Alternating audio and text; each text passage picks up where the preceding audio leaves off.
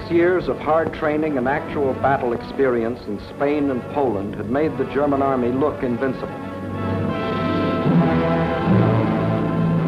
But what about the British and French?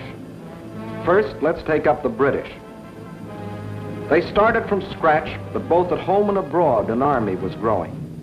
For not only Britain had declared war, Canada, Australia, New Zealand, South Africa, the whole British Commonwealth of Nations was also determined on victory over Hitlerism and all it stands for.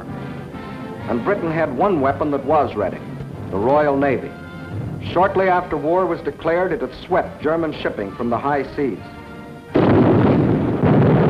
And units of the British fleet were deployed at Suez, Malta, Gibraltar, in the Channel, and in the North Sea, blockading Germany.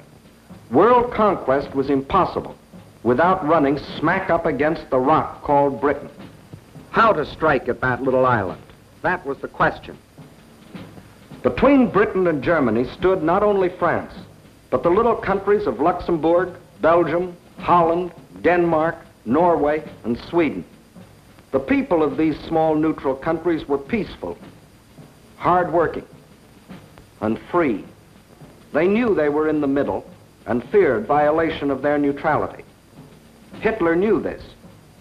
He also knew that if they united with the Allies, they would form a solid democratic wall against Nazi aggression, and their conquest would be far more difficult. So before striking with his armies, he used another weapon, the propaganda barrage, to confuse, to make them lose faith, to divide and conquer.